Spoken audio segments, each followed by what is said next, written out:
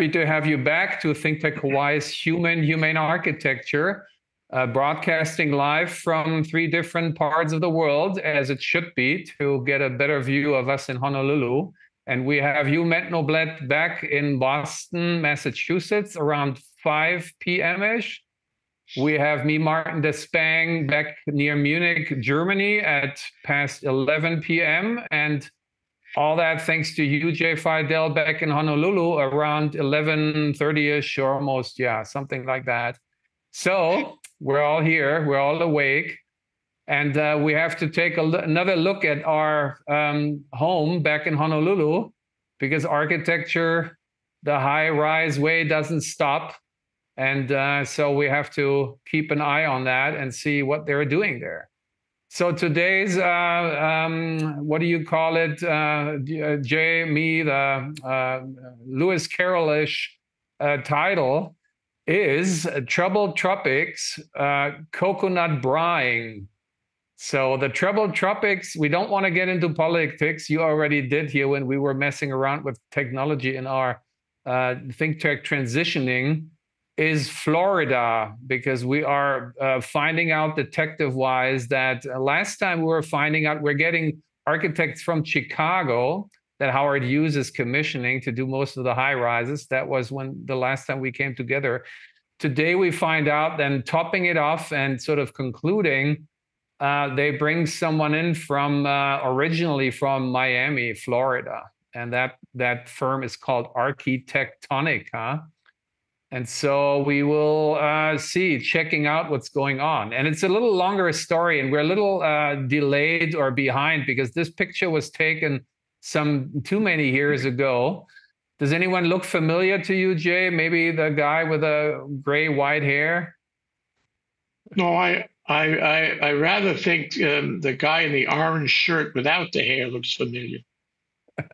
Yeah, but that one only adds to our group of bald guys. He's actually a fellow German, as Matt is, you're half German as far as what you're doing with your firm Banish Architect, and which is German based. No, the guy on the right side is Bob Oda, and Bob Oda used to be with Kamehameha School. Bob is now at least wanted to retire, but I heard he was brought back because he seemed to be irreplaceable. There's an interesting personal connection, and Bob will hate me for this because he once said, "Martin, don't make me appear on these programs again." And also I feel guilty because we bring him back, and maybe one of the underwriters who pulled their funding maybe was Kamehameha School, who were one of the main ones. When this picture, I took that. We had the German Chamber of Commerce coming a couple of times. Jay, you might remember that because we were once covering that pretty well, pretty big times. And I got myself dragged into it, and I gave them a tour through our hottest parts of town in development, and that's our kaka'ako. And so we started out in our kaka'ako, which is Kamehameha ones, and they have this cute little showroom here and make these Lego models. Matt, I assume you guys don't do Lego models, right? No, we try to be a little bit more sophisticated, but with mixed results. See. And so I put Kamehameha in here as a joke, or kind of cynical, as you can tell. And what you see here is what was under development and I think under construction was to the left, where the king points out to is the collection. And the one on behind the spear there is this thing by, we don't even want to remember his name. Doesn't matter. Maybe for good reason, a developer, Stanford Carr, now I say it anyways. And so in the front there, in front of Bob Oda, was what was called the Vida. And the Vida was supposed to be their high-rise, high-end condominium that Kamehameha School did. Go figure, right? Shouldn't they do something for the people to begin with? I mean, if the cowboy howlies, Howard Hughes do Richie Glitzy, then that's what it is. It's bad enough, right? But Kamehameha School is kind of, at least I thought their obligation should be above and beyond. But that's maybe my naive, wishful thinking. you guys chip in. If my provocation is not enough, let me know. I give you more. So you can raise that, Martin. I think it's important to raise that. There are two players in Kaka'ako. One is Kamehameha Schools, which is last time I looked was $12 billion of assets, and yet they talk about their fiduciary duty.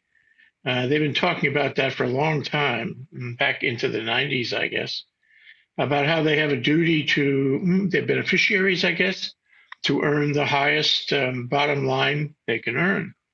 And this actually gets in the way of, of doing projects that help people who need affordable housing, doing projects that help the community in general, rather than just their beneficiaries or their bottom line. And I think they've shoved off from the notion of helping the community. I think they really are interested in the fiduciary duty bottom line, which is tragic in the sense that Kamehameha Schools has huge amounts of land, huge amounts of assets, huge amounts of long-term leases out there, huge cash flow and all that, but they don't recognize the same level of duty to the community that we might expect. Yeah, and Matt, again, we always put you on the spot because Jay and I, if it's fair to say, what do we have to lose? But Matt, you are up there in this league and play, collegially in this area, and you're always very collegial and respectful of your colleagues and try to be critical, constructive, yet, allow yourself to share your opinion. And we have said, you have been doing, for example, in Hamburg, the Marco Polo Tower, which is one of the highest end and, had, high cost but at least at its podium, as we said last time, at the Unilever building, as its neighbor, it tries to be very, very inclusive and open it up to the public. This project here, once again, these are the only remainder what they could pull from the web. We got ourselves in the biggest trouble with Kurt Sandburn. If he would still be up and ranting, we wouldn't have to do it. And Kurt, this was one of the times when I got into an argument with Kurt because he got overly excited. He said, Martin, this could be a cool project because it's going to bring back the good old single loaded corridor. This is really cool. This is exciting. And I had to say, and I hated to say, Kurt, unfortunately, I think maybe you're a little too optimistic here, because to me, it's doing not much different what the project did that actually cost you the job, which wasn't really a cost because writing for Civil Beat isn't something you can make a living on at all, right? So the Ritzy Carlton in Waikiki has a similar layout. And it's not because of bringing back the single loaded corridor back, which is great because it gives you cross ventilation and that stuff. But the good old single loaded corridors from the mid-century heydays were treasuring the Mauka as the Makai, while today it's only about view obsession. And this is when you look at it closer, that at least that was my point, and we opened this up for discussion as always. But I said, look, Kurt, this is just basically view. And then you got the hallways and they might be open or enclosed. And you got the egress staircases and you got the elevators.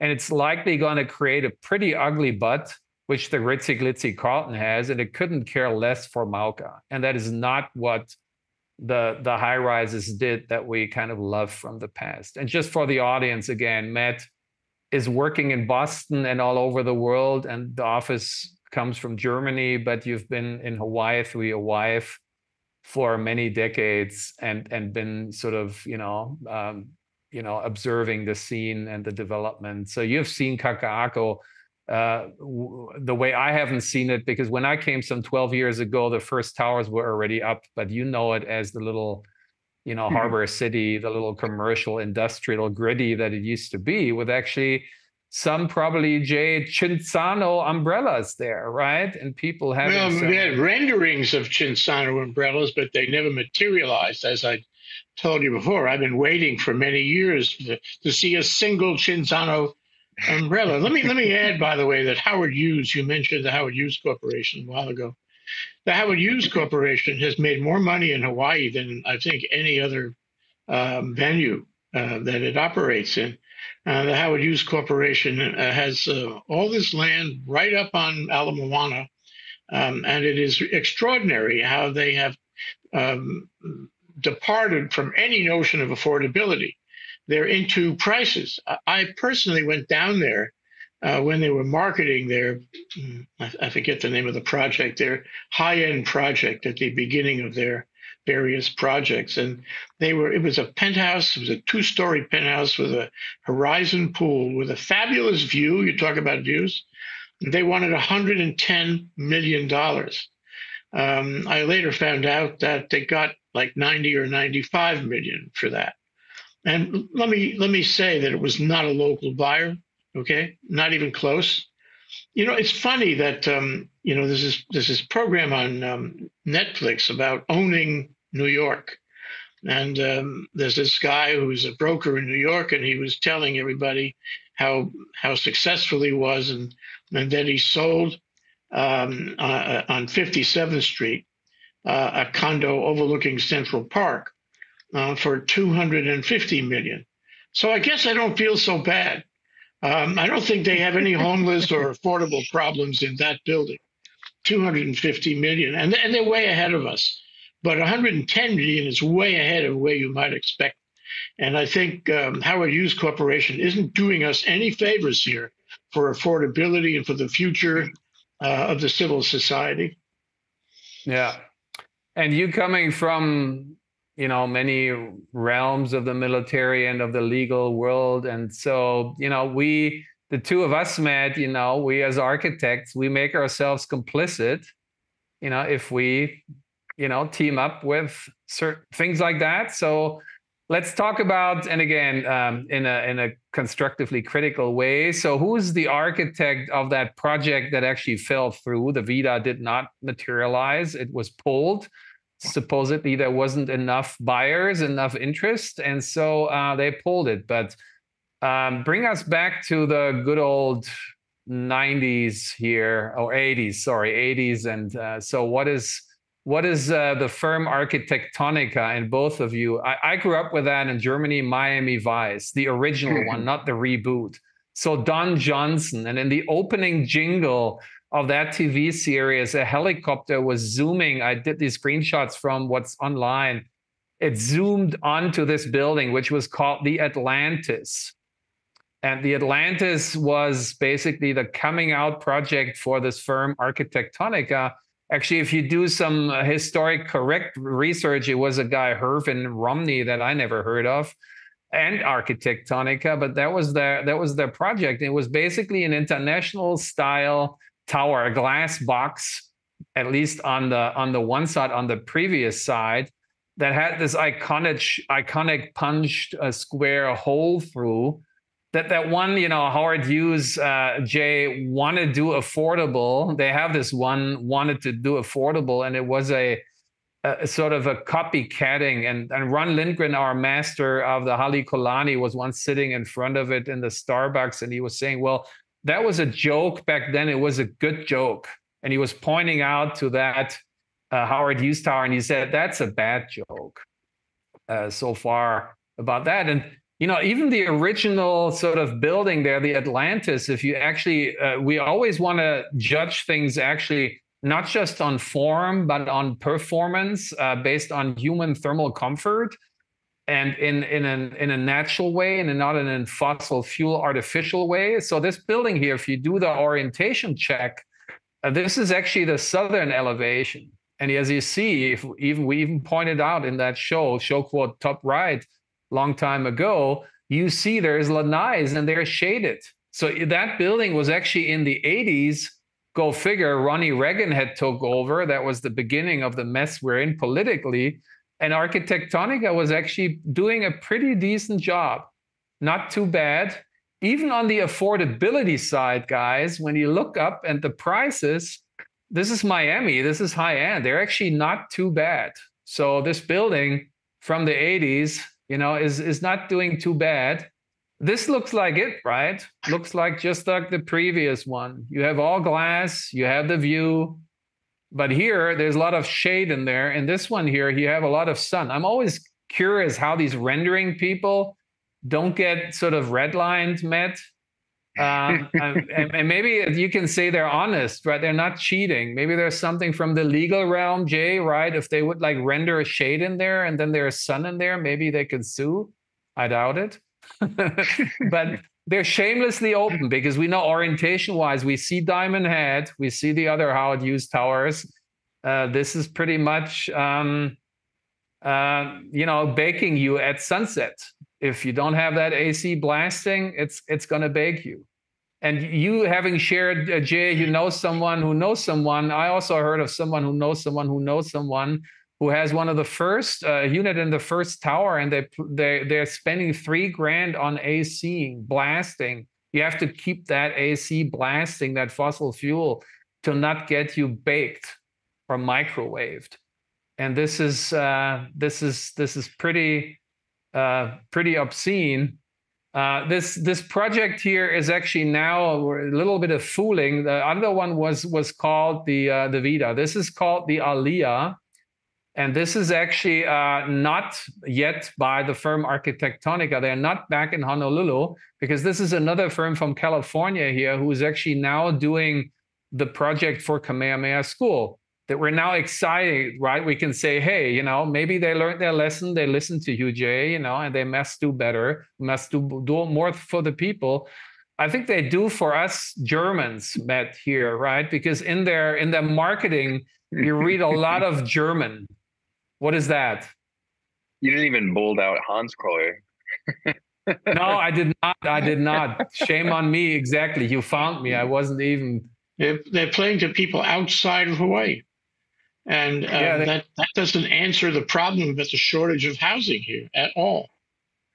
Yeah, and this is again, Matt, you have the best of bioclimatic engineering to offer in your guys' work together with Thomas Auer, who we had visiting us and talking to us. And you guys really have good German engineering that helps, on the level of bioclimatics, on the level of inclusivity. And Gaggenau and German appliances and Bosch and Hans Grohe here, that is not the stuff that we want to export in the conditions we have, right? This is exactly what you say. This is for the bucks. This is for the money.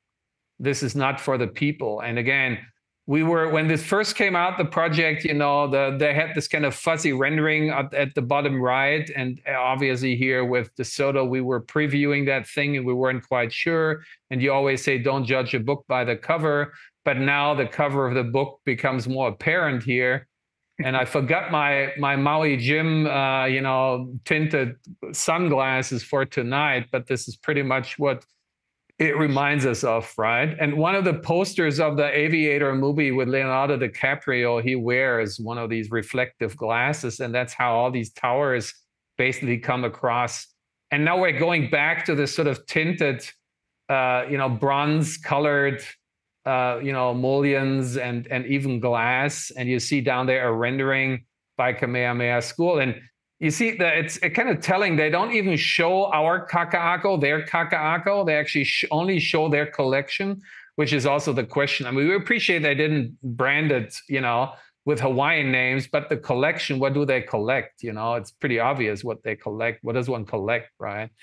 Not money for the poor people, but for the rich. Well, one of the things about Howard Hughes Corporation is that all of their projects end with a vowel, maybe 2 or 3 vowels. They're all Hawaiian names, Hawaiian words and place names that I never heard before, but that's what they focus on to make the buyers, the market, think that this is really a native Hawaiian kind of development. It isn't. And what's worse, Matt, is that when they get $95 million, that's a comparable, right? It's a real estate comparable. And that goes in the books And the appraisers who largely work for these big corporate capital concentrations, the appraisers take that as a very serious comparable. And so they appraise everything around, everything in the neighborhood on the basis of these really high valuations, because a transaction is a valuation, right? So the result is not only are they not providing affordable housing, they're making the housing in the environment unaffordable too. It has a secondary negative effect when you have these buildings that are so expensive and sell at such high prices. Now, I know that doesn't necessarily feed into your architectural lens here, but the fact is, I think, I've seen a lot of your work, Martin and Matt, and it's creative, but it isn't necessarily at $110 million. It is built for the people. That's, I think, the demand. That is the need that should be filled. And I assume a lot of the work you're doing or talking about at the School of Architecture and otherwise is dedicated to trying to find a way to bring housing to the ordinary people. Yeah, and architecturally, as you called us out on that one, Jay, and Matt, now we're getting more into the gist of it, because there is a floor-loaded corridor that we've seen for 100 years. And again, the single-loaded corridor was the Hawaiianized way, but now we're kind of falling back to imperialist, invasive floor plans here. And then while, these kind of soft edge, kind of sexy, curvy, again, can we call them lanais? Probably not. They're only balconies with fixed glazing, which is wrong because it gets hot behind. And what gets it worse is that you don't see them anymore on the Mauka side. So these projects get more and more value engineered, right? That collection building that we see just in front of it, if we move me over here, I'm now in front of the collection or next to it. That one at least had lanais to both sides. Now they're doing them on the Diamond Head side to the ocean, and to the Mauka and to Eva, they don't even do that. They do that kind of, little bit of moved out bay window or whatever that is. And the show quote at the top left tries to point out how, Jay, I came to America because it was the holy land for me. America, who had, given refuge to the great German masters of the Mies van der Rohes and the Gropiuses and the Marcel Breuers, right? And they could live up to their full potential in the United States and come up with architecture that was so much more heroic that because we screwed up so badly in Germany, we never were able to do that. And even like the corporate, this is actually HDR's headquarters in Omaha, Nebraska. That is this sort of box, and it's power. It's actually coated with real gold. Someone told me if you replace that, you can make a fortune by recycling the real gold that was tinted on the windows. That's America in its 60s and 70s at its best, right? But all we do is bring back sort of a fake, watered down version of that more than half a century later. There's no evolvement, there's no evolution. Everything we see in your guys' work, Matt, we're lacking there, which is really quite unfortunate. And being romantic and sentimental, yes, this is our, holding on to good old German Wertarbeit or whatever you want to call it, craftsmanship, our old PIing mobile. And we moved with Philip Moiser, who wants to do a city guide for his series here with us. And I was honest to him. I brought him into Howard Hughes' showroom because we're back with Howard Hughes here. And I said, hey, I sat down with my co-authors, DeSoto Brown and Don Hibbert and Bill Chapman, and we agreed on, after serious discussion, that none of these new projects will make it into the book because they don't meet the criteria of climatic and cultural compliance with our most beautiful natural environment. And if he thinks this is in the way of selling the book, he has to ask someone else to do the book. And I give it to Philip. Here he is. He said, no, I trust you guys. You do the book the way you want to do the book. And we talked, Jay. We have thanks to you, this will be the only guide of like 300 ones that has for the viewer extra viewing material of comprised of the many shows we did. And there's a QR code. And when they like the project, they can go on the link and they can enjoy the project, or at least hear about the project in more depth. So, there's other people who are critical about that too, and are not ashamed to talk about it. So what Howard Hughes is now actually doing is now next to where Kamehameha starts, they have their one of their last projects, and that's where they sort of borrow back Architectonica. The architect they seem to make some deals here, and that is called the Launiu. There we go. There's one of these. Must be obscene. We must have, De Soto back for that, because he should be offended from his Hawaiian side that his language basically gets used and abused. And isn't this kind of a cynical comparison here? Because we're comparing the Atlantis once again from 1982 in Miami, Florida, and here we're seeing their project in Kaka'ako, and it looks the same, right? Half a century later, the same old. There's no evolvement, right? If you look at the work of Danish Architekten from the 80s and now, where you with Stefan have brought it from the social level that it always had with Günther, the founder of the company, but you moved it over and expanded it. You didn't move it over. You just expanded it to the next big. When Günther was a subway, lieutenant, the social was the big.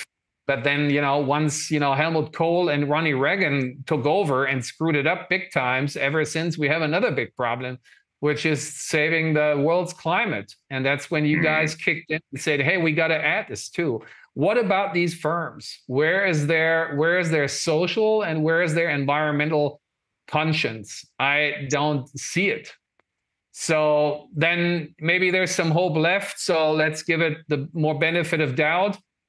These are the first renderings they basically put out, and they sell it as along the podium, the facade will create a three-dimensional appearance mimicking the ocean.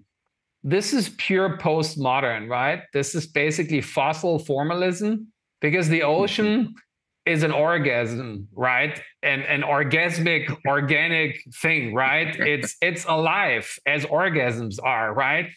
This is not even masturbation. Excuse me. This is silly. You think people are stupid. They buy that, literally and figuratively speaking, and it's pretty much a shame. And the other sort of Starchitect Tower by Jeannie Gang, and only us guys, we don't want to be chauvists or sexist, so we gave Jeannie the most attention and benefit of doubt. And actually where one wants to move in is maybe, as in other projects, the parking garage. That looks the most appealing. I think this could be a Danish project here for housing, because you got lanais, you got planter boxes, and you got stuff basically growing up, That is more attractive than actually up. So the cars actually get better, more human, positions than people, which is, it sounds cynical, but what else? And thanks, Jay. Yes, The Emerging Generation. This is by a doctoral student of ours from, a year ago. And she took on and saying, let's inhabit these parking garages. And she came up with some pretty interesting proposals. And then here's Jeannie's again. The vegetation, takes some time to crawl up there. But this one here is really... it reminds us of Jeannie's coming out, by the way. Right? That's the Aqua Tower in Chicago so many years ago. And this is nothing different. It's basically the same thing. And as it reveals on the right, which is what they put out there in Design Boom, which is something for people interested in design, as you can figure, once you have a frontal view, as in the middle stories, in the middle floors they show here, there is no effect anymore. There's no, There's no such thing. When I'm up here on this level, there is no appearance of whatever waviness there. And also the sun is out west, is to the right. It blasts. It's on the same level. So this is not doing anything in keeping you cool into the building. This is basically just patterns, formal patterns that have little. I mean, Martin, the question I have is, if you've made the connection already by showing very remarkably similar projects in places like Chicago and Miami and New York. And I guess at some level, I ask myself, if I have money even to purchase something in Honolulu, why would I want the exact same thing that I have already on the East Coast or in Toronto or anywhere else? I mean, this is really the missed opportunity, is that Honolulu, Hawaii is such a special place, climatically, culturally, and to not develop the city, or to not sort of acknowledge and sort of celebrate that specialness, I think is really that's to me the missed opportunity.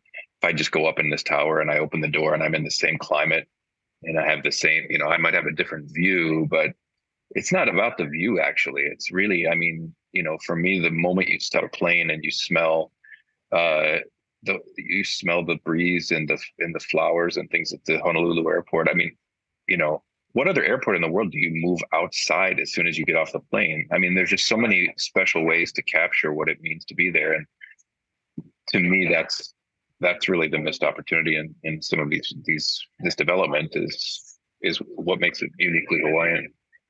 It is. And this is intentionally, again, provocative here, because if we look at it scientifically and not just artistically, and you just really turn the AC off, it shows, right? It shows how wrong it is. So you can only afford it on the expense of fossil fuel otherwise. And even behind me, the curvy little reddish color-coded thing are these lanais to the southeast.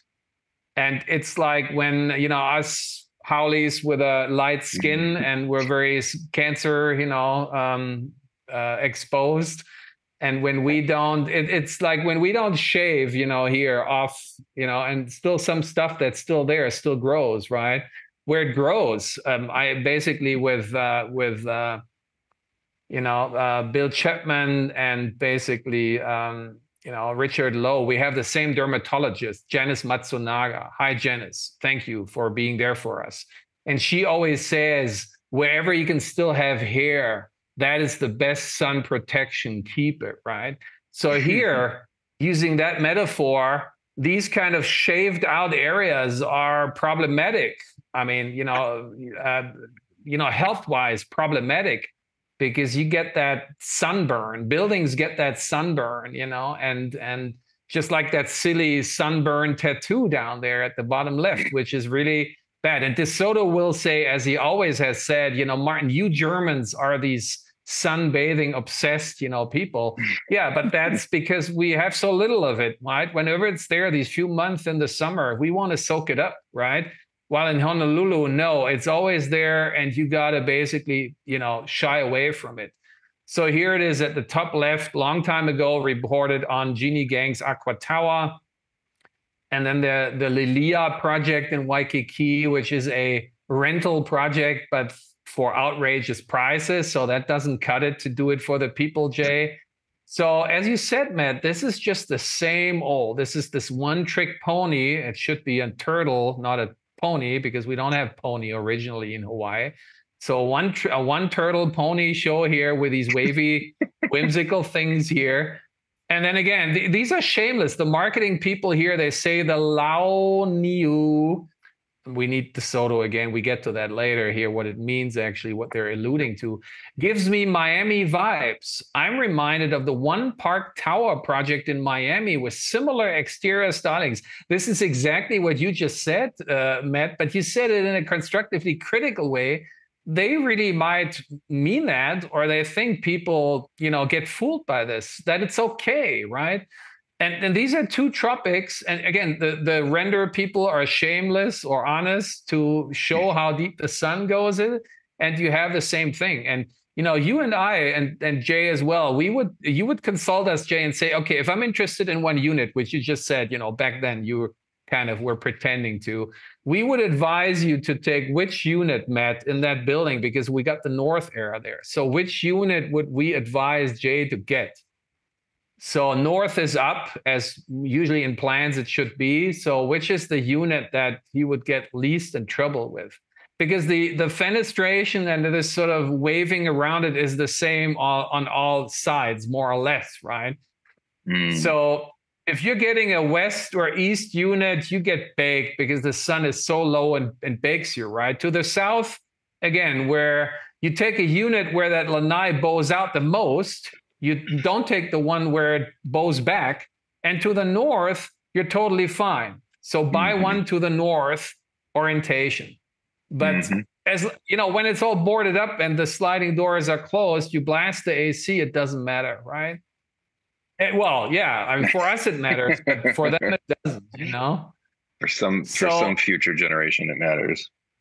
Yeah, the ones that we try to provoke, rightly so, as you say, Jay, up there the hill, the university hill. And here they come out of the bushes with what you said, Jay and Matt, where's the affordability? And here's this sort of quasi interview they have with the realtor people. And it's like, okay, where is there affordable housing in it?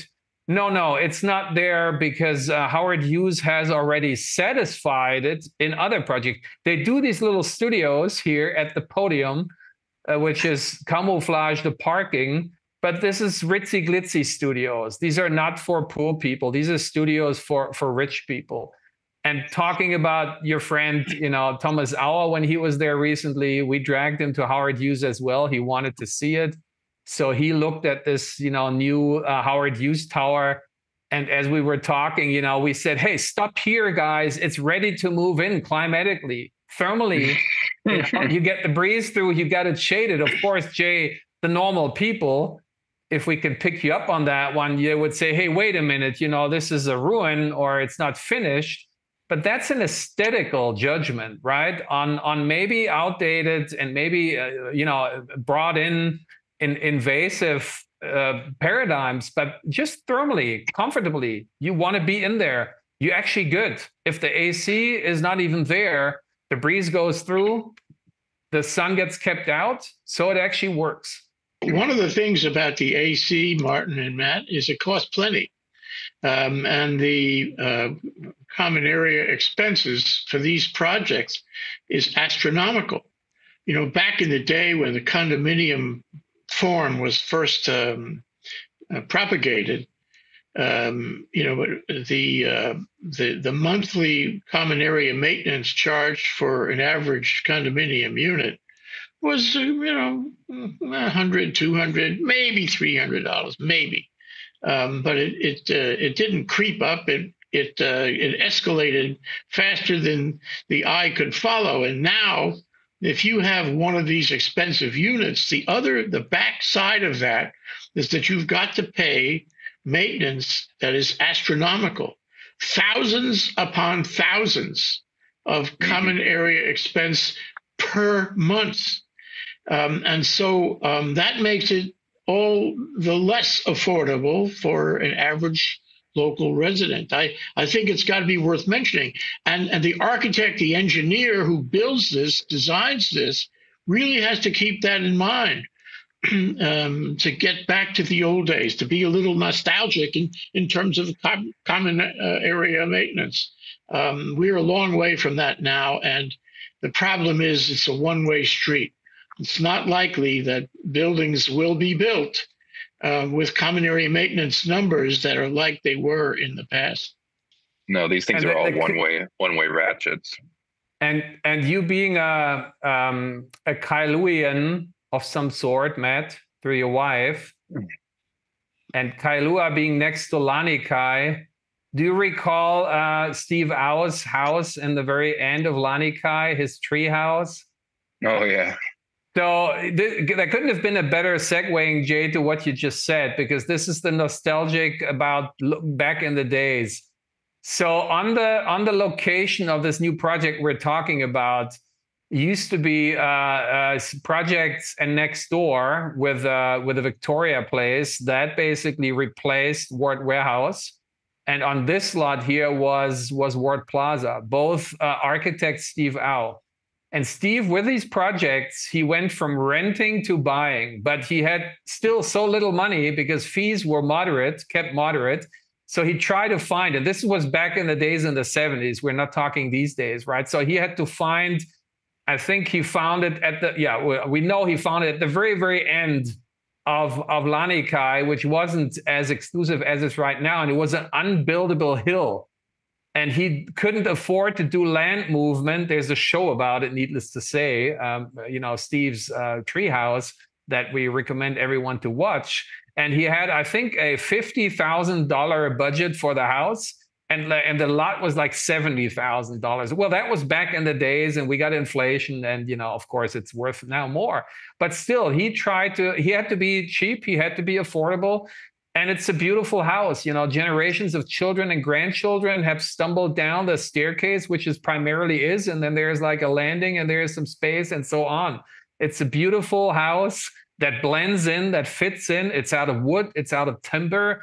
This is where we're going, always in the shows, not anymore today, because you always need to remind us, Jay, of not being endless here and talking. So we're reaching, or have reached. Oh, I absolutely agree. We cannot be endless, and I'd like to remind you, Martin, that we all got to go now.